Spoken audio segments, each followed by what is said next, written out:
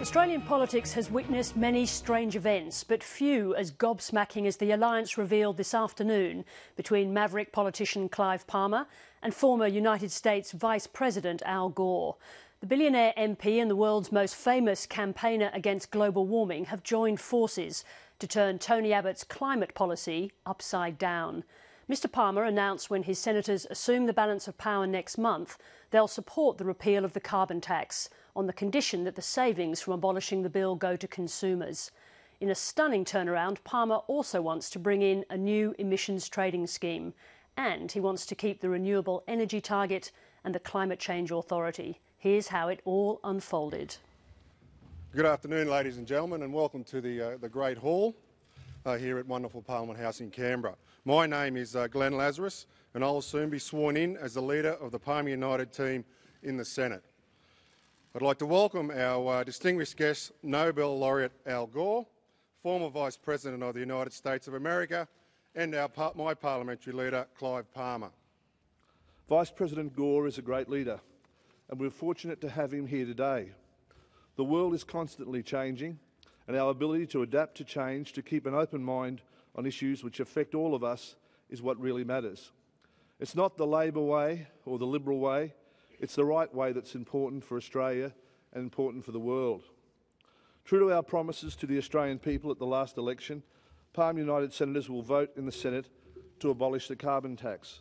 In doing so, Palmer United senators will move an amendment, and that amendment will ensure that the removal of the carbon tax requires that all producers of energy in this country are required by law, not by choice, to pass on to all consumers of energy the savings from the repeal of the carbon tax.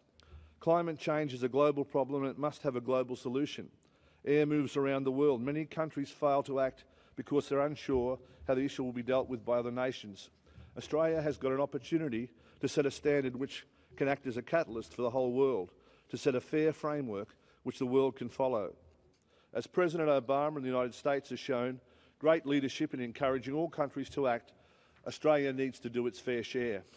In voting against the abolition of the Climate Change Authority, Palmer United senators will move an amendment to establish an emissions trading scheme. This scheme would only become effective once Australia's main trading partners also take action to establish such a scheme.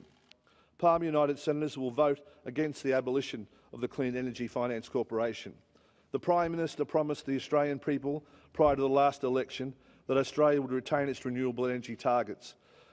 Now, like many other promises, he seeks to break this one. The renewable energy target in 2020, too many politicians make promises before elections only to break them after elections. The Palmer United Party's role in the Senate is to keep faith with the Australian people. We will therefore not support any change to the renewable energy targets before the 2016 after the next election. Thanks. Thank you very much, Clive. I want to thank Clive Palmer for the statements he's just made, for his kind words. Personally, I want to acknowledge Senator-elect Glenn Lazarus. And I'd like to make just a few comments about what you've just heard and about this extraordinary moment in which Australia, the United States, and the rest of the world is finally beginning to confront the climate crisis in a meaningful way.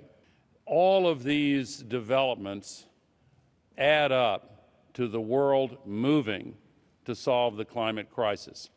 And that is why it is so significant that Clive Palmer has announced that his party will support the continuation of the renewable energy target and the continuation of the Clean Energy Finance Corporation and the continuation of the Climate Change Authority, and that he has announced as well that he and his party will fight to re-implement an ETS under the conditions that he has described to you.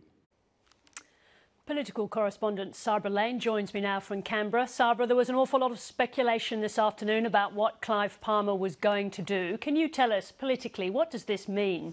Well, this has blown a hole in the government's strategy to get rid of the Clean Energy Finance Corporation and the Climate Change Agency.